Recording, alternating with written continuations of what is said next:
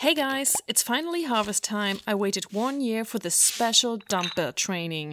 And this cheesy ORZO butternut squash boats. So let's start with the real training, cutting up this squash. Yes!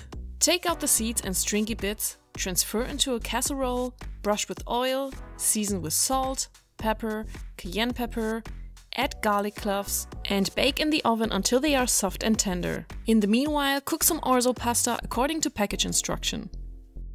Spoon out the squash pulp, season it, add gorgonzola, cooked pasta, add some shredded cheese, transfer back into the squash boats, top them with more cheese, let it melt, drizzle over some chili oil, sprinkle some thyme and enjoy this melting in your mouth cheesy orzo butternut squash boats.